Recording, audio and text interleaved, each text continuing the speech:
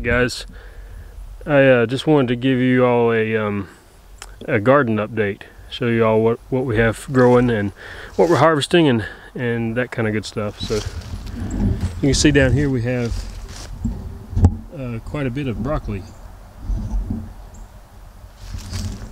that the kids have been eating. So you can see here they picked off the main head, but it's sprouting new heads. Over here's a good one that hasn't been picked.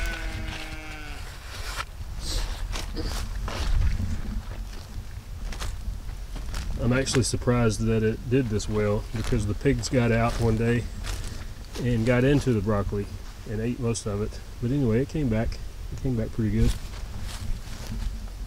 Right here we have some cabbages that were planted too late. But we'll see how they do. Here's some onions. So these will be for next spring. This is kind of a trial. Never planted onions in the fall, but I just planted seeds in these trays, and I'm thinking about transplanting, but I'm not sure. I may just leave them in the trays until next spring.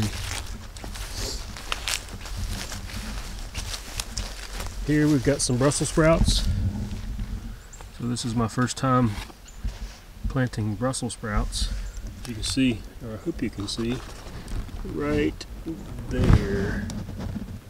Maybe you can't see. Anyway, there's the beginnings of the fruit from a Brussels sprout, or the actual sprout.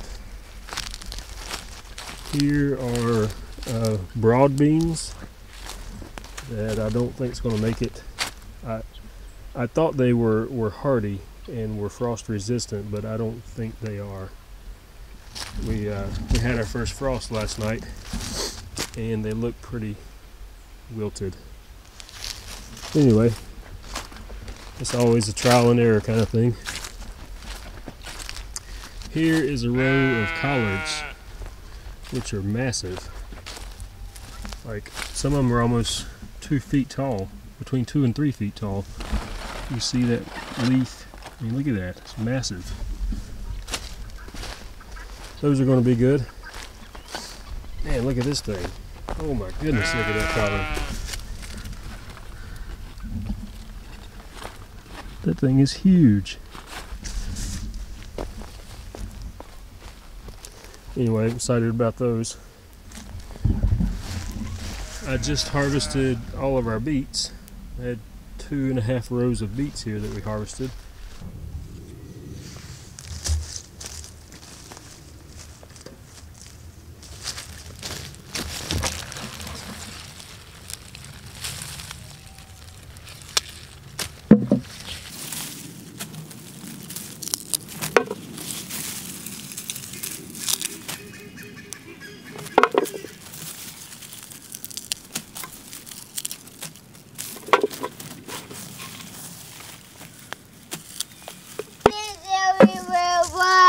Come here, honey. I can't hear you.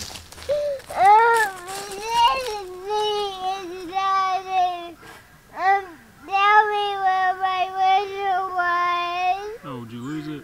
Yeah. Oh, I'm sorry. Oh, I'm sorry. So does Sydney have it now? Oh, well, let's find another one. Yeah. Well, guess what? He likes to live outside anyway, okay? There's plenty of lizards. I bet if you look around the compost over there, you'll probably find another one. I see them all the time over there. Look around the compost over there, see if you see one. I'm sorry, buddy.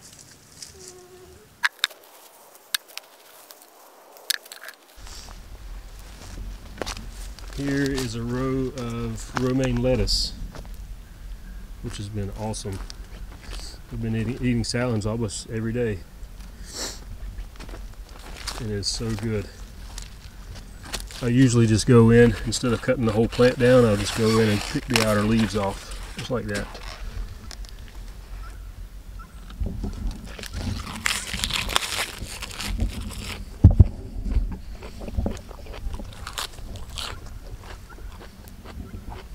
What else? What else do we have? Swiss chard.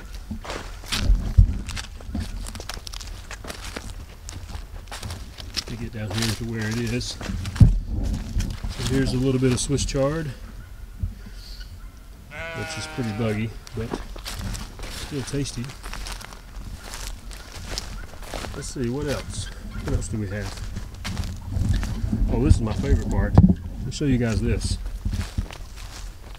So for the past 3 years, we have not tilled the soil at all, like none. And I have also been piling up leaves. This might be in the best spot. Let me go over here. Been piling up leaves and putting the chickens into the garden. Here's some carrots that got taken over by weeds, but they're still good. I pulled some this morning for a soup. Anyway, look at the soil down here. So much Bermuda grass, it's going to be hard. Look at that. I'm super excited about that.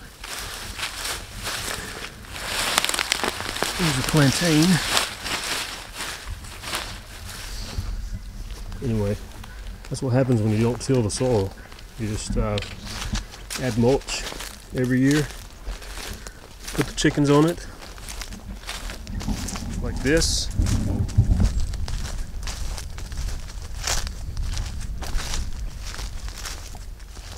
So we have netting from Premier One and a solar charger from Premier One. And just put the chickens in the garden that we, in the part of the garden that we're not using.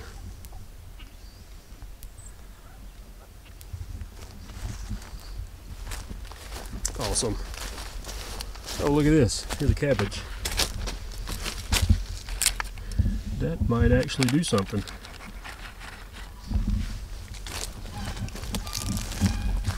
Some late tomatoes. Those are going to be tasty.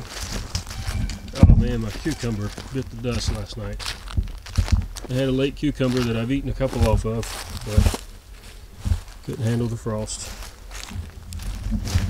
Alright, what else we got? There's rosemary, basil, huge basil plant, plus like 50,000 seeds. So if anyone needs basil next year, we'll have plenty of it. Here's an old garden spot that I'm turning into an apple orchard, where I typically plant cover crops every winter. But this year I decided to plant mustard greens, kale. What else? Those were turnips, but they got up to like 95 degrees after I planted them and they all did not survive. Dinosaur kale, mustard greens, which are awesome. What else? Here's another patch of turnips that are too thick, but anyway, I tried to go in here and thin them out a little bit. Those are late planted turnips. And here's kale. All that is kale.